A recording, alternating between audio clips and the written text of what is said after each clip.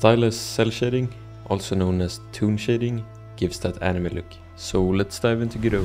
So Godot has built-in toon shading, as you can see on the red model here.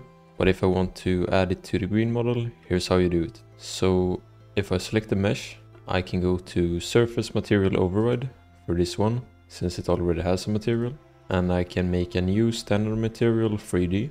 Then I can open it up and I can give it a color. So I'm gonna make it green again. I think this green is pretty nice. And then you go into shading and we have diffuse mode.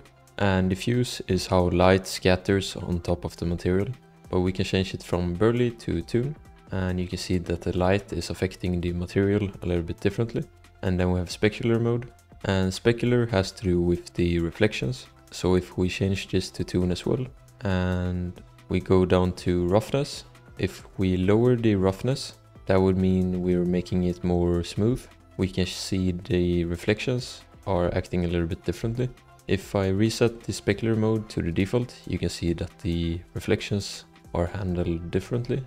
Without the toon shading, the model would look metallic or plastic with this low of a roughness. But with the toon, it doesn't look bad. So it's looking pretty cool. If you don't want that spot and the rough shadows of it, you don't have to make the roughness 0, but that's what you gotta do to get that cool effect. And what we did here was to replace the entire material. But if you want to keep the material of the model that you have, you can go into the mesh and you will see that on surface 0, you have a material already. You can't access it, it's like locked. And to unlock it, we hit the drop down arrow and we make it unique recursive and hit OK.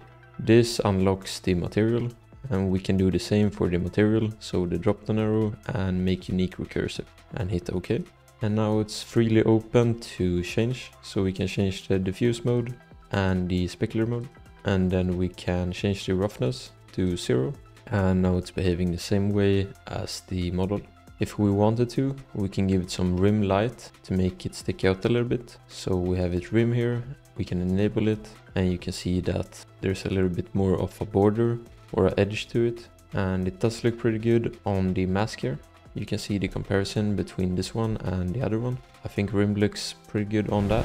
And that's how you use the built-in toon shading in Godot. Thanks for watching, and special thanks to my members. For source code, custom videos or coaching, check out my Ko-Fi, and I'll see you in the next one.